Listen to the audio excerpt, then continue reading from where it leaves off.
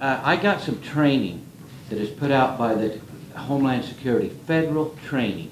And I have copies of this. If anybody wants copies of it, it's pretty good stuff. And there's 3 types of jurisdiction in the federal government: exclusive, concurrent, proprietary. You need to understand that everything in Utah, except for military bases, post offices, things like that, you'll find in your Constitution is proprietary jurisdiction, even our national parks.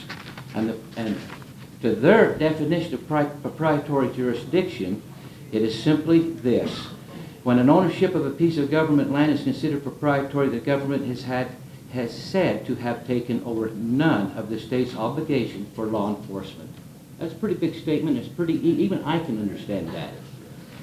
Another thing that in this that I've always wondered, we had a U.S. attorney get up before the Utah Sheriff's Association a few years back, and he told us Article 4, Section 3, that the Congress has given the authority to the federal government to enact any rules and regulations that they seem necessary, okay? He said, this is the big kahuna. This is it, guys. This is why we can do basically anything we want. Well, according to their own training, it talks about that, and it says, yes, they have authority to make rules and regulations to protect the natural resources. And it goes on to give examples about issuing wood permits or a hiking permit. Nothing ever is said about law enforcement. That's what they have authority to do, period. Like I say, I have a copy of this, anybody wants it. One other thing I want to talk about this is we passed a law last year or 2 years ago where it makes it illegal for the federal guys to assimilate state law. That's when they make a rule that they attach a federal administrative rule to a Utah code and enforce that law. According to their own rules and regulations, it's illegal for them to assimilate state law in proprietary jurisdiction. Concurrent, exclusive, yes, but not proprietary. So keep that in mind when I tell you this next story. Here just a few months back, we had a situation where we have a BLM agent that was not in the area. We don't have anybody that lives there now, so he just kind of floats around. And he had an ex-employee contact them about some illegal activity down on the monument. There were some individuals that they had an open case on since 2011. I can't imagine why it would take that long to investigate this case, but these people were stealing Moki marbles, which is a sandstone formation, and Mike knows what they are. They're a little round and they can be various size. And this ex-employee seen these individuals down in the desert gathering up these Moki marbles. So not having anybody around, and I remember I got 3 deputies sitting right there, 3 deputies. They call it Glen Canyon National Recreation law enforcement officer to go down and see what's going on. He walks into this situation. These guys have got 1,100 pounds of Moki marbles. They have a pipe full of methamphetamines. They have a box of stolen jewelry. And when he left, he was told, do not make an arrest.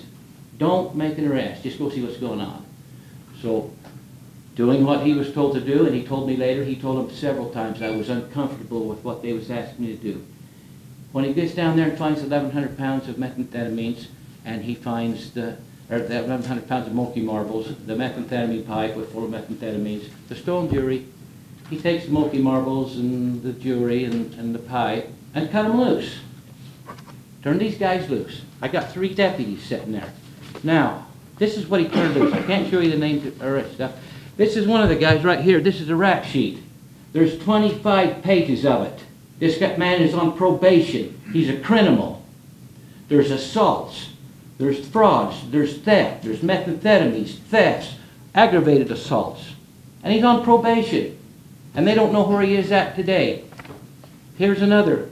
The other guy, 6 pages of criminal history. They're somewhere, and guess what they're doing? They're making more victims. So the guys that stripping our crushers with copper, stealing diesel, because that's what they are, they're criminals. And they turned them loose. There's federal law that we could have arrested them on the methamphetamines, and they could have sat in our jail and not been out victimizing other people while they got their federal indictments. And we would have more than been happy to work with these guys. And in closing, we do that all the time. I have a lot of good federal partners. I have park rangers and Forest Service law enforcement officers that I trust that are deputized, and we work very closely with them. There's not one BLM officer that's deputized in the state of Utah, and there's a reason for that. We work very closely with the DEA. And for the life of me, I do not understand why that BLM thinks that we need a BLM officer under every sagebrush in the state of Utah. There's not that much for them to do. We have 2 DEA agents in southern Utah. And let me tell you what we've accomplished with them. There's other agents up here, but if we have a large amount of dope, we contact these guys and they work with us. Here, starting in 2007, we was inundated in southern Utah, especially with large marijuana gardens. These marijuana gardens were proven to be put together by the Mexican cartel. And after about 4 years, it's been 2010 since we've had a marijuana garden in southern Utah, 2011. We made it inefficient, and they couldn't afford to plant dope in Utah.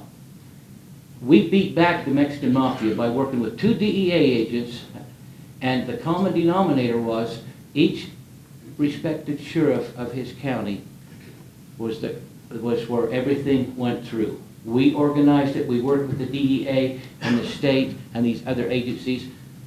We just didn't have the DEA or anybody else going out and doing it by themselves. They worked through the sheriffs.